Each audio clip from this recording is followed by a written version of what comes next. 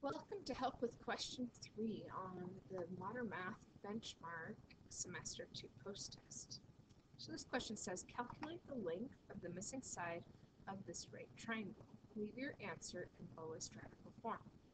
Anytime we have a right triangle, we can use Pythagorean theorem, which is this formula right here. A squared plus b squared equals c squared. Okay, and the way we use it is that the legs of the triangle, which are next to the right angle and shorter, go in for A and B, and it doesn't matter which one is which. And then side C, the hypotenuse of the triangle, is the longest side. So if we need to find that hypotenuse, that longest side, we're adding A and B squared. Then to find C, we have to square root, because this formula has C squared. And to undo that, we have to square root it. So to find C in this particular question, we need to add A squared plus B squared. So A and B would be 5 and 12. So I'm going to plug in 5 for A and 12 for B. It could be the other way around. It could be 12 for A and 5 for B. It doesn't matter. 5 squared means 5 times 5, which is 25. And 12 squared means 12 times 12, which is 144. So we get 25 and 144, which we add together and get 169. Well, that would be the answer for c squared, but we need to find c. So in order to get c from c squared, we square root the answer. So the exact answer for this problem is a beautiful 13 in length. This is a Pythagorean triple: 5, 12, 13. That means those three numbers are whole numbers that work perfectly in Pythagorean theorem. Okay, let's look at question 4. If a sidewalk across the diagonal of a rectangular playground is 10 yards and the width of the park is 5 yards, what is the length of the park?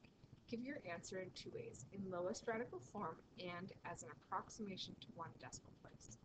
Again, this is going to require Pythagorean theorem because we have a rectangular playground and we have a diagonal. So if you take a rectangle and you draw a diagonal through your rectangle like we have here, you end up with a right triangle, and 10 would be the hypotenuse, right? So this is the sidewalk, and it is 10 yards, as I've labeled in my picture, and then the width of the park is 5 yards, so that's this number here. What is the length of the park? So we're trying to find the length of our park this direction. So that's just one of the legs of our right triangle. So we have the hypotenuse, we have one leg, and we need to find the other leg.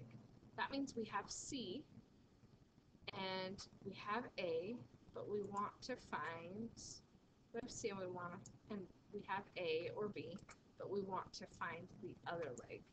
So you could say you have A and you're finding B, or you have B and you're finding A, which is how I did this one. So I'm going to say that this is side A and I'm solving for side A. It doesn't really matter if I call this A or B, I'm going to call it A.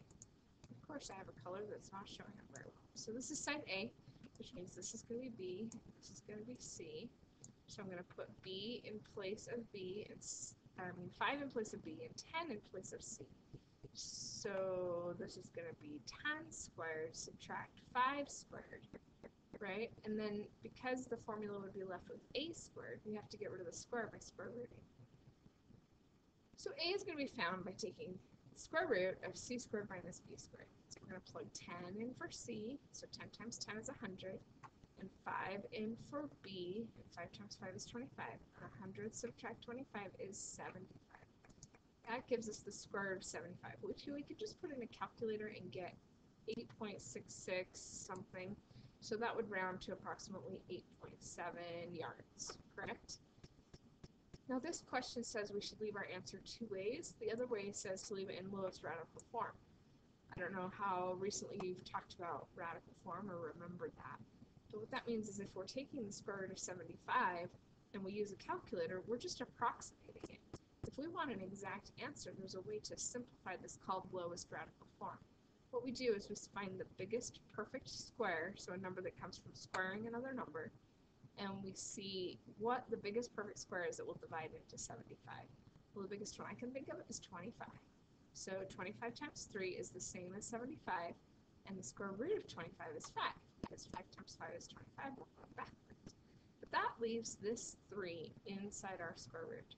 So this would be the lowest radical form for this answer. I thought I had it highlighted.